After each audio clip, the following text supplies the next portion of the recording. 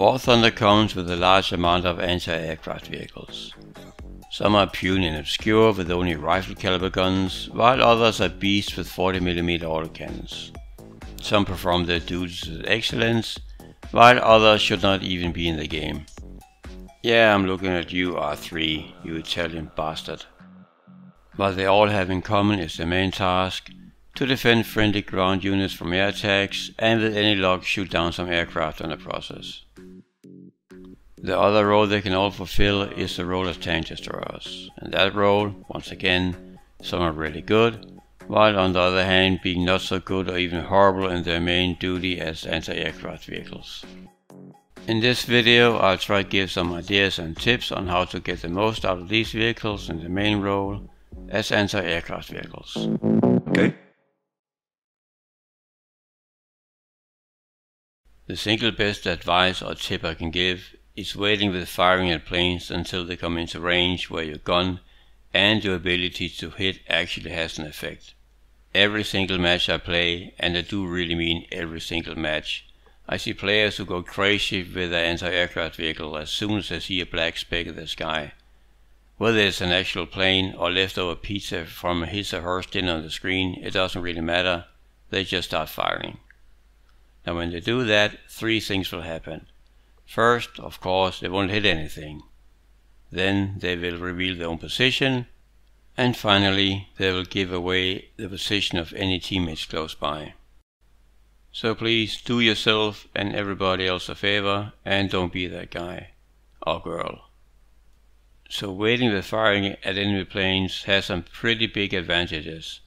You of course have a much bigger chance of hitting and downing the aircraft, and then you don't reveal your own position until the very last moment, and often at that time the plane has no way to avoid getting hit. We all know how easy it is to spot an enemy SPAA whenever you're in a plane. All you have to do is follow the red, green or white tracers to their point of origin, and that's basically it. And since most SPAA players will go absolutely ham, it's very easy for you to find the next target. So again, please don't be that guy or girl at the end from where all those tracers originate.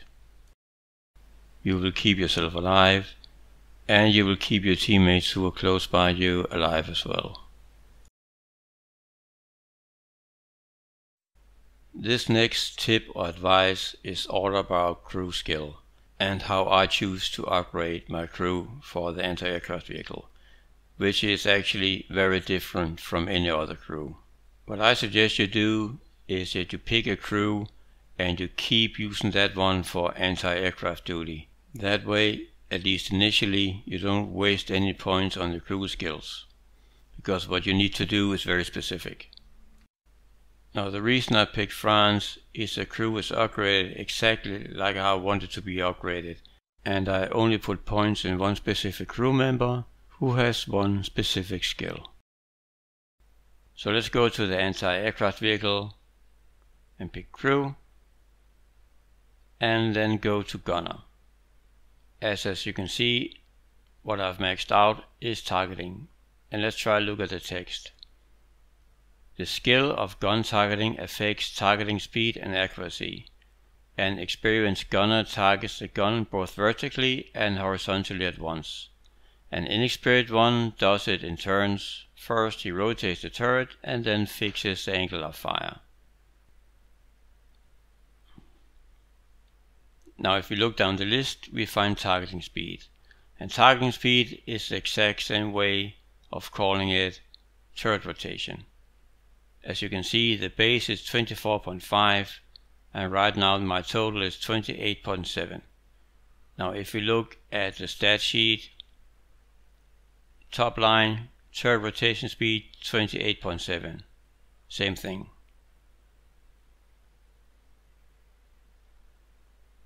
And this is why I suggest that you max this skill out first, because you're getting two things out of it. First, it will increase your turret rotation speed, and then it will increase your ability to train the gun on the target itself, so you can use both axes at the same time.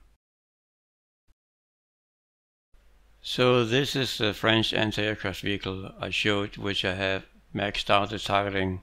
And if you use it, as you can see, if I start at the upper left corner and go down to the right, it's pretty smooth looking. There's not a whole lot of deviation where it first trains one axis and then the next. And that is the effect you're getting if you have maxed it out. The tracking is pretty smooth and it's quick for what it is, even though it's a pretty big and heavy 40mm autocannon.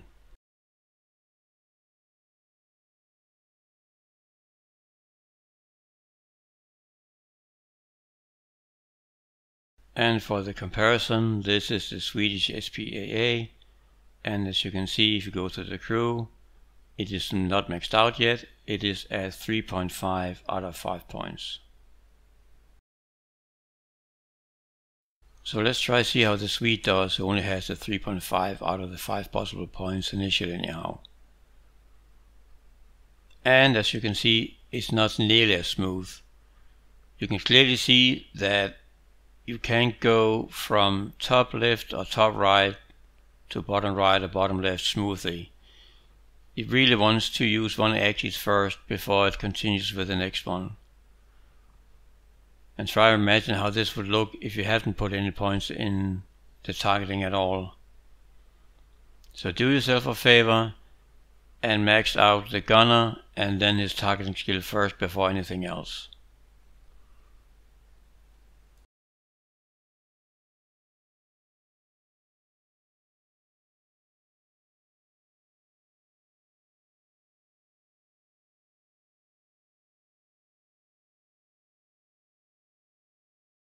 You usually have 3 or more ammo build options with your anti-aircraft vehicle, and especially from 20mm and up you get access to high explosive shells, where just 1 or 2 of these will be enough to bring down a plane. Unfortunately, there's a huge difference between vehicles even at the same BR when it comes to the amount of ammunition you can carry in the vehicle at one time.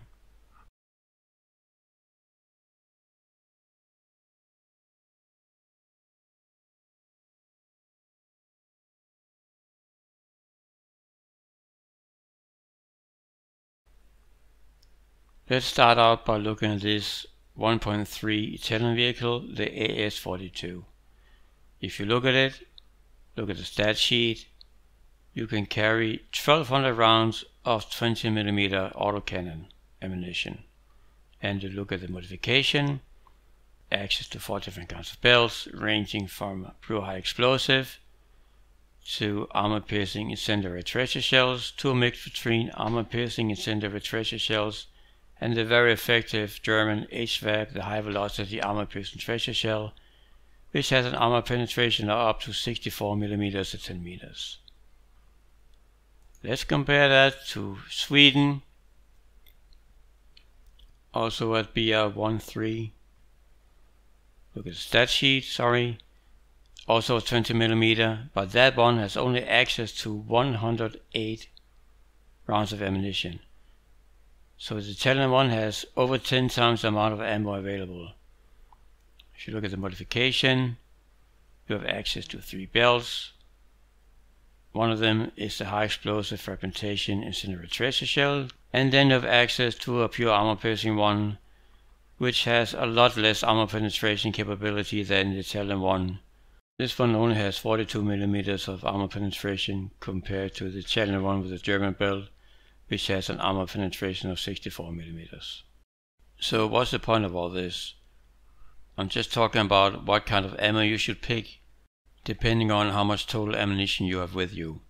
So for instance, with the Italian AS-42, you will have no issues with splitting up the ammunition, so let's say 50% high explosive and 50% armor piercing ammunition. Or you can do 70-30 or even 20-80. You will still never run out of ammunition. However, if you look at the Swedish one, in that case you really need to figure out beforehand what you want to do with the vehicle. Either act as an anti-aircraft vehicle or act as an anti-tank destroyer, because you can't do both with the ammunition count you have available. So what I suggest, if you have a vehicle with a low ammo count, always go for the armor piercing ammunition, because you can always kill a plane with the armor-piercing ammunition. It's going to take a few more shots, but you will bring down a plane. But if you only pick high explosive ammunition, there's no way you can defeat anything that has more than 3 or 5 millimeters of armor on it.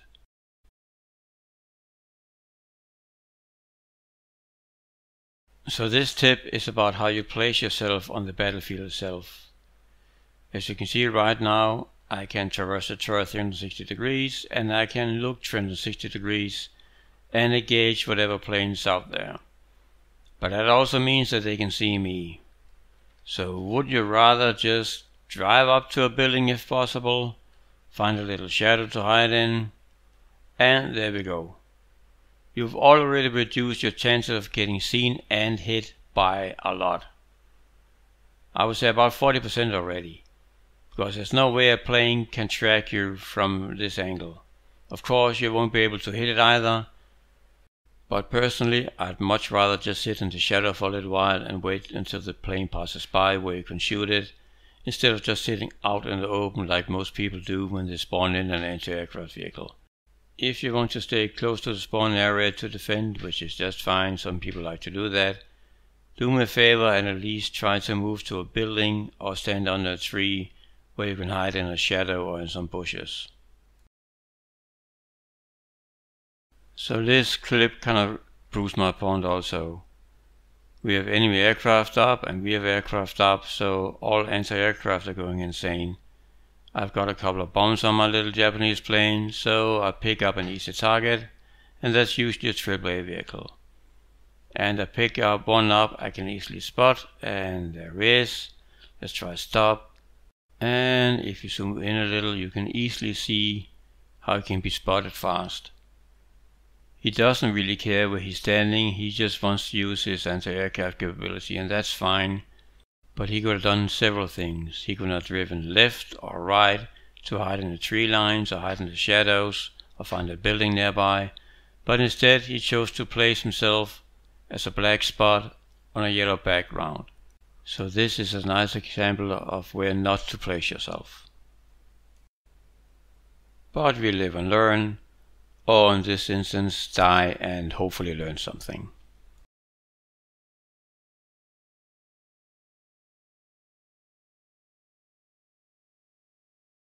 And I have two more examples from the same match.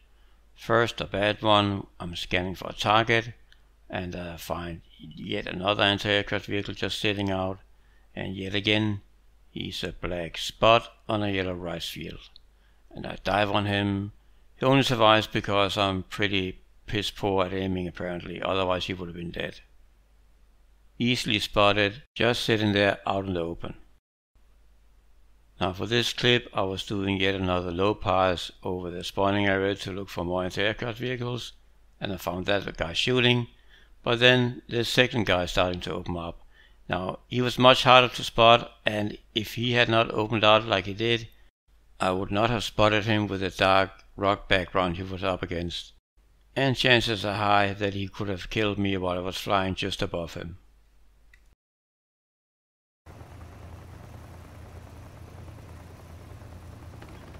But of course we don't always have to use a dedicated anti-aircraft vehicle to kill a plane. So as you can see here, I'm using a Japanese Honey tank destroyer, and it does the job just as well as any anti-aircraft vehicle. Thank you for watching. I hope you got something out of the video, and until next time.